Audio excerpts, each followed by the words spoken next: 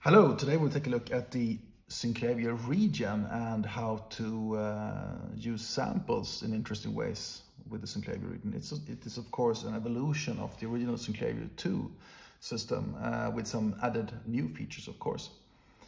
But first let's play some sounds. I made most of these myself, but some of them are sort of modifications of other timbres from the onboard library and from downloadable library. So first I actually did a modification of this patch called Many Strings that is in the preset library.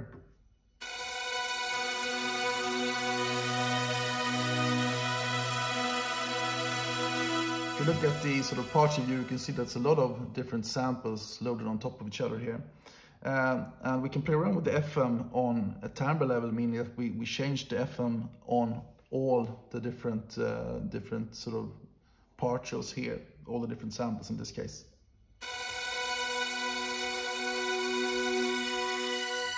This is the original sound with no FM at all. So let's add FM.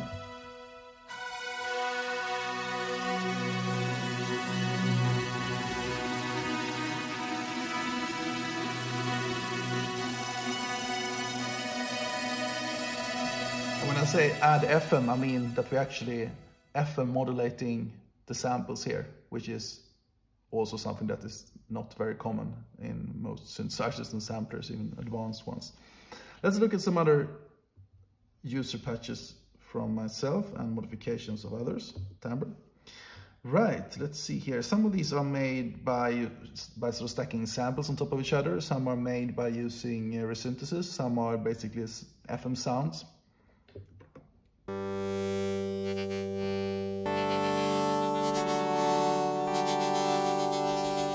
That's additive frames moving around, probably based on resynthesis if I remember correctly.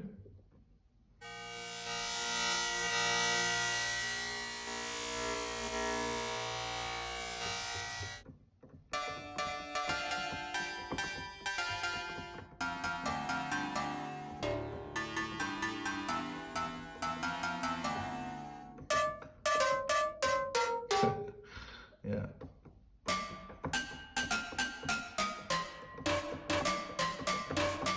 That's several samples on top of each other with FM.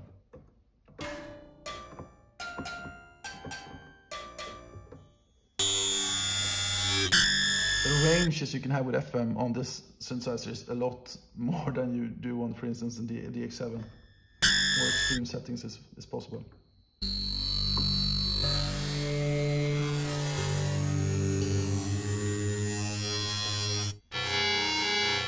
This is a sample being modified by frames using different levels of FM as it sort of travels here.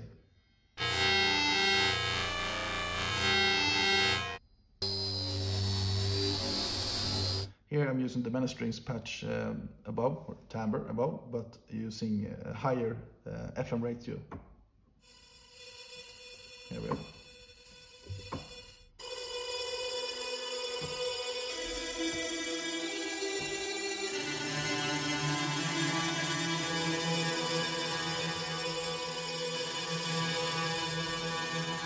Some more sounds using frames.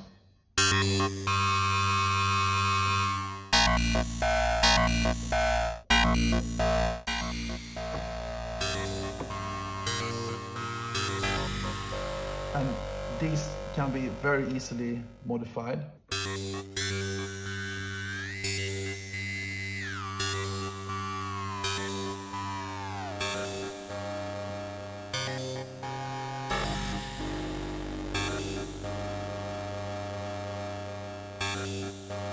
Can do a lot of different interesting things here. Let's go into another user library. These are some samples, some timbres that I made on the Arturia Synclavier V, and also some presses that were in that library, and some downloaded sounds. Let's see here. This one, perhaps.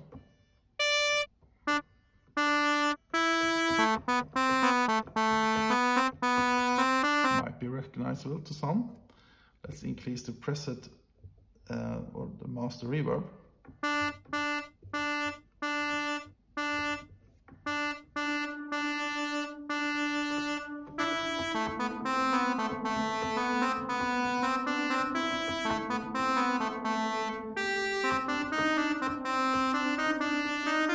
Yeah, I like that song. Let's hope we don't get the copyright issue with that one.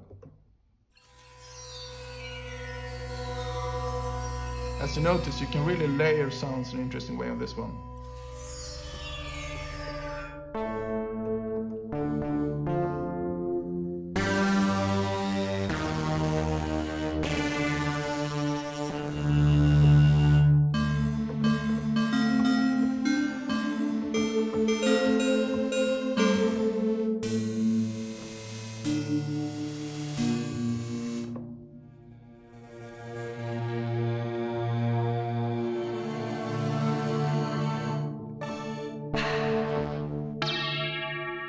From the beginning of another song. Let's see here. What else do we have here?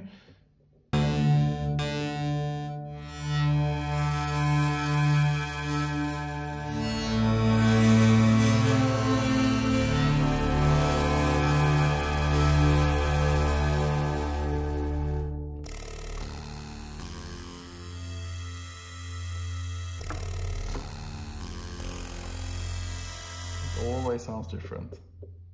Somewhere sounds, and then I will show you some things. Let's remove the reverb.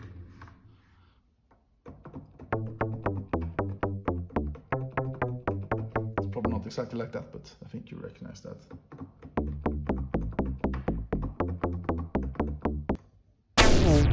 This is a modification of a really interesting sound I found in a library, which is using the frames to create an interesting rhythm.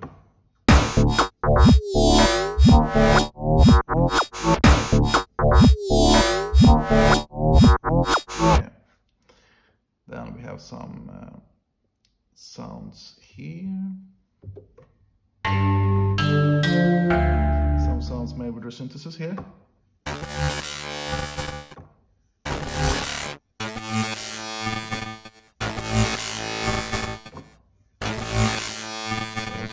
Okay, so now let's do something from scratch instead. We will remove current track here, and we will create a new timbre. Whoops, sorry, not FM. We have to be in carrier mode. Increase the volume. Now we just have a sine, just a fundamental. So let's load a sample into this one. Go to wave, and we go to samples. We can do it in a different way. I like to press the sample button, and then we can audition samples here that are in this particular library. This is the library from the Synclavier Regen actually. It's a lot of different things like this. I like that. Let's load that. Choose partial, it loads automatically to partial 1 if you don't choose partial. Let's increase the...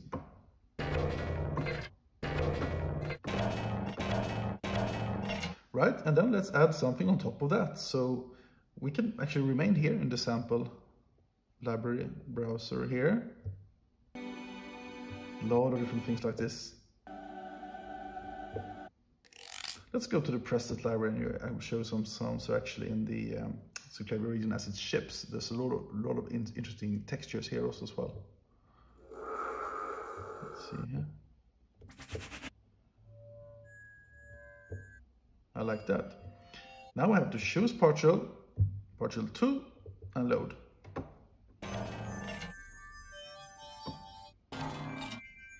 Interesting. Let's see if we can perhaps load more, how do you say, normal sounds on top of that. What is this? Yeah. Choose partial. Now we choose partial 3. Now we load it.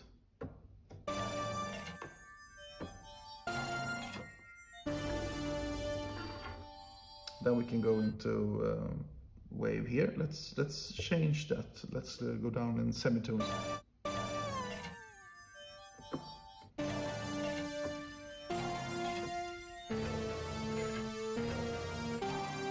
Look at the levels. Increase the level a bit. And in order to increase the, this is the partial mode, increase the envelope release, we can select all the partials and increase the release.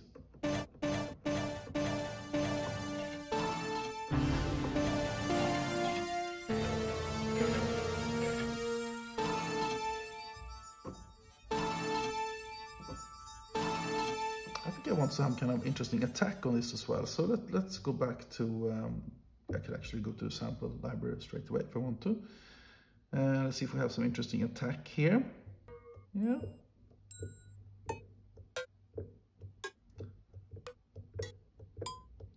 These can actually be, these metal percussion are actually downloaded from the net.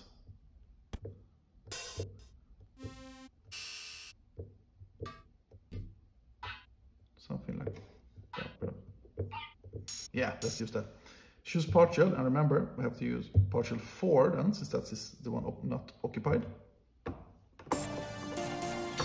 And I think we want to pitch this one a bit lower.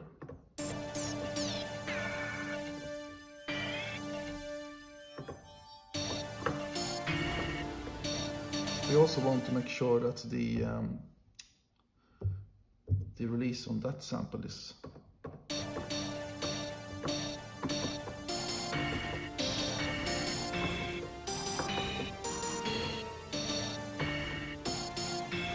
Let's do something interesting with FM.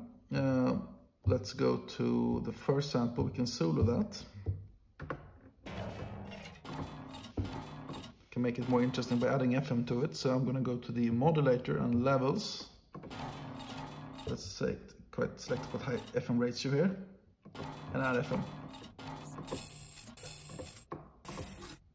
In order for that to actually follow the sound, we also need to change the FM. Oops, this is the first one selected, the FM modulator envelope release, like so.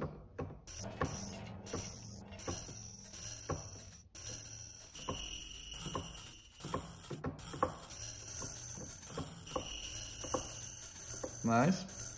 And then let's take a look at the different sample. Let's add some FM to that as well.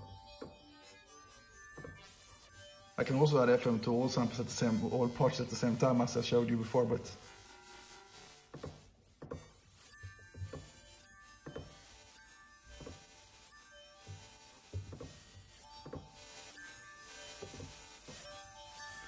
okay, so let's listen to these. Oh, I have to also change the modulator release to that.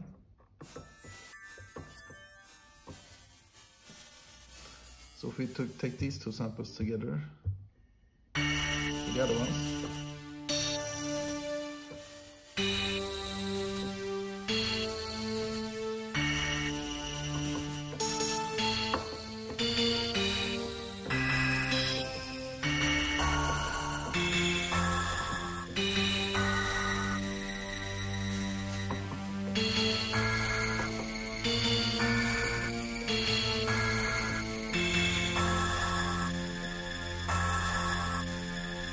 very easy to get lost in sound design on this Synclavier. You can make some really complex sound. Let's focus on some of these now. These parts I made here. We might as well select these and lower them. Carrier volume. Let's select one. I can listen to the other one.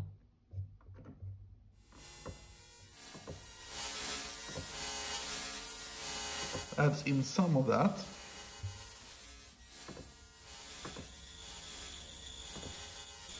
And some of that. Then we want to check out this one. I want to have this the loudest. And then we have the attack. Even louder.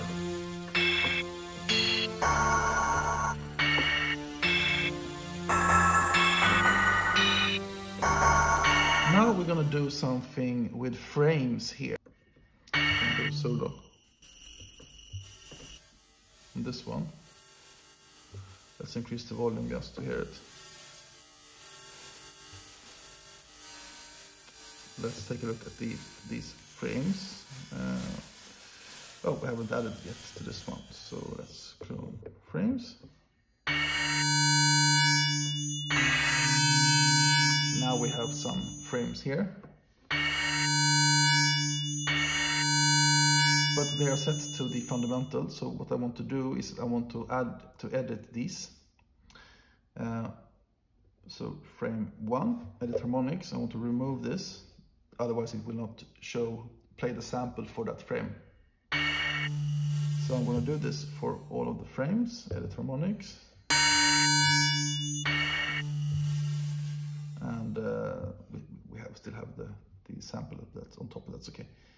So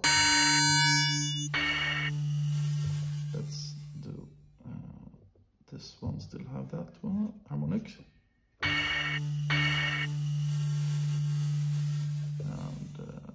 let's see here. Yeah, this one also. I think we had, those were the frames, yeah. And then you can only edit for these 5 frames since this first one has the sample.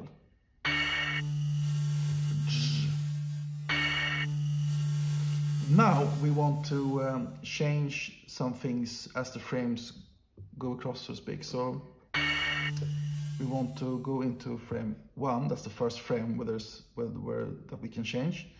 And we want to change the FM. Let's start with no FM on this one.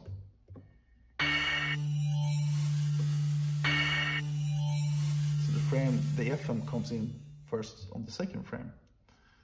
So then we have the frame select. And then the second frame. Let's lower that a bit.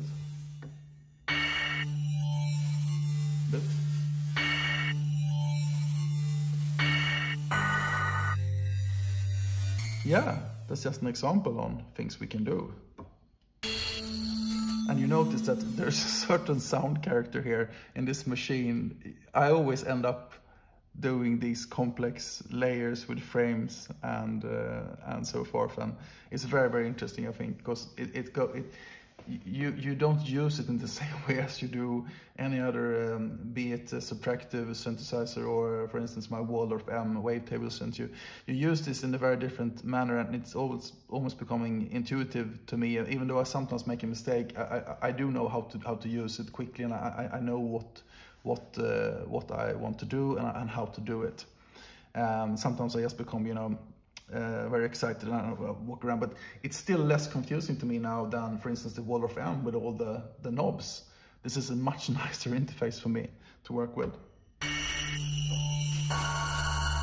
And also, you don't see it in the picture, but I have a Arturia Minilab 3 here, where I actually have some mapping, so I can change, for instance, FM, overall FM. So if I just grab the overall FM here.